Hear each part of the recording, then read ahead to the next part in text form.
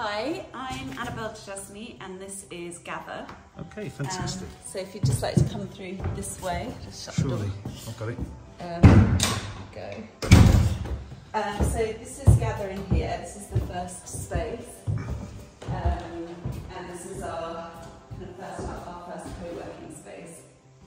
It's insulated in the roof and quite cosy. And we expect people to work in here who are sort of working one or two people together at a time. This is where we'd like to host sort of artist talks and that kind of activity in the evenings, and also workshops where it's smaller groups. Okay, now look, you appear to have a bar fitted here. So talk us through the bar. So this bar is actually a coffee bar.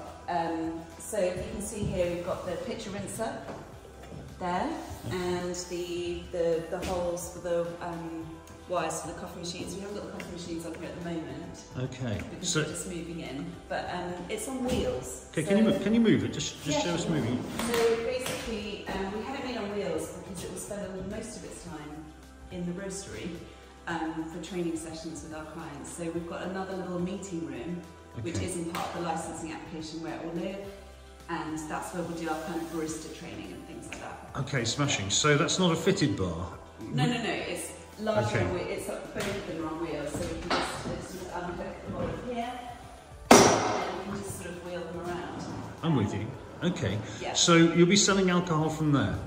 Yeah, so when we want to sell alcohol, we'll use one of these counters, or both. And yeah, it will literally be, sort of a glass of wine, a beer, that kind of thing. Okay, now I notice you've got this space behind. Are you going to fit that out, rack that out as a bar, or are you going to keep it as a co-working space? So we're putting bookshelves here. This radiator's moving to this side.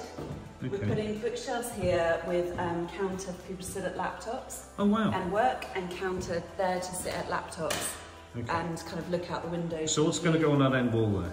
On this end wall, nothing. I think artwork probably, and a table for people to work at, like a booth, like a desk space. Okay, smashing. Right. Walk us through to the other. Well, I'll just to orient people. I'll just show them down this corridor here. So our rooms are separated by smoke lobbies and stairs. So this other end is a different business, so this isn't related to the licensing application at all. Okay, this is where the roastery will be, is it? This is where the roastery will be, and we've sort of delayed moving in at the moment because of what's been going on, but this is where the roastery will be. So that's a coffee roasting machine, is it? That's a coffee roaster. And the end wall I'm looking at now, that is the wall that is nearest to the hospital? Exactly, yeah. So that is the hospital, and we've structured it like this on purpose because the roaster is quiet. Okay. Our roasting activities are quiet. There's only 5 in the team. And there's the hospital there. There's a gap of about 10 clear feet between the hospital and this machinery here. Yeah, and also there are things, the great thing about the roaster is that it's just the flue out of the wall, which is quiet, but if there were any issues, there's silencers that can go on, etc. that we've looked at. Okay. Is this a silent machine, is it? Does it make noise? You can't hear it from outside. Okay. Smashing, that's great.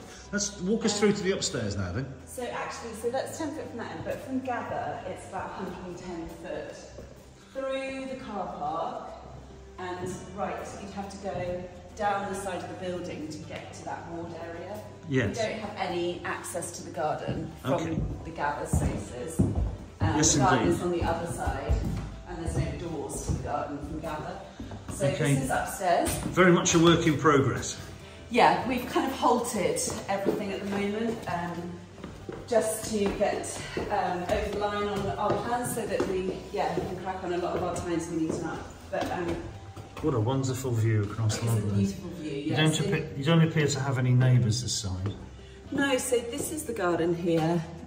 We've chatted to a lot of the people living along that row, and I think they can recognise our activities are really low key. And if anyone is using that garden from the co-working, it will be for their kind of tea and coffee breaks, Okay. But that's at the landlord's discretion, really. Surely. Right, so up here, excuse the big ladder. Yeah, sure. Well, the electricians are going to get to you. Still here, yeah. Okay. So this is the extent of our catering facilities. So there'll be a fridge, microwave for members to heat up this is their food. just a snack fridge, isn't it? Yeah, exactly. Okay, what's through that door there, please? That's a loo. Okay, Yeah. little loo. So there's not going to be any great catering going on here. No. So this is the main upstairs room. This is the main upstairs room, and this is we're calling this the writing room. The writing. Yeah. So we've got some bookshelves. You might have seen them in the roastery. We've got 4 sets of those. We go in here. A lot of plants, desks, and spaces to work. So this is really where you come to do quiet, focused work. But this is where you're going to be showing films, isn't it? So we can show them downstairs or here, upstairs, but we would project them onto a screen in one of these. So one of these drop-down screens, yes? It'd be a drop-down screen, and it would just be on the seats that we already have in place. And you've had the capacity for this room estimated as 30 people once furnished, is that right? 30 max once furnished. 30 max. Yeah.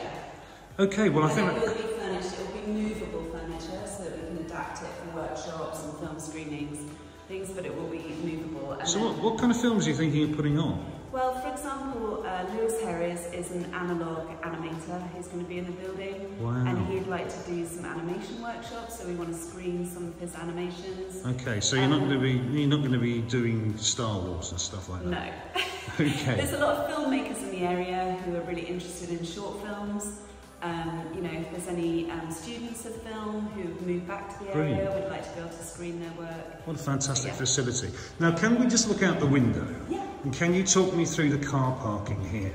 Yes. Whose car parking is that? So this whole area in front of the building and in front of the ward, most of the area in front of the ward, belongs to this building. Okay, so that's your parking, is it? Yeah, so we're getting the majority of the spaces. How many spaces are there?